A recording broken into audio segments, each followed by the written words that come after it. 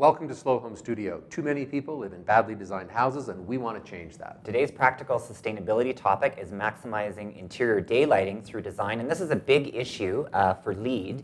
And LEED actually recommends that every interior space on a home is daylit so that you don't have to rely on electric lighting, and it should be daylit to provide enough lighting year-round. So very important, but it's also something that's hard to do on a lot of infill projects if you're building a new house on an infill property. That's right, because as the house gets narrower, it gets longer, and so you start to have a center part of the plan that doesn't have any natural light, and so it's going to have to have incandescent lighting on all of the time, and that's not a very sustainable thing to do. So here's a plan for a townhouse. It's actually one of our projects, and we want to show you how we overcame that. You notice there's the that would be the typical layout for a townhouse plan, and you would have this centerpiece without any natural light. What we did, on the other hand, is notched the plan back like that on the main floor to create an entry. But what that also does is it creates a window there and there that lets light into the main floor.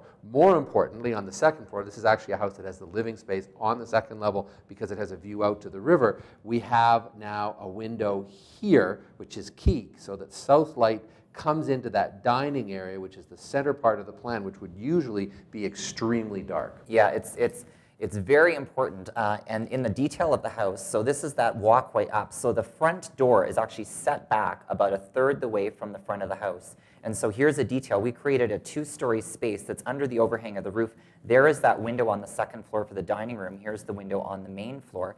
Inside, we've also done something where we've added extra high window, because the height of the window is also very important to driving daylight into the center of the house. And 1.5 times the height of the window is how much daylight is going to go into the plan. So if you can increase the height of the windows, you're going to get more daylight to the interior. So we set up a datum line, and on the side yards, we added clear-story windows, and then we continued that line along as a mullion line around the rest of the house. So we've had extra high windows on.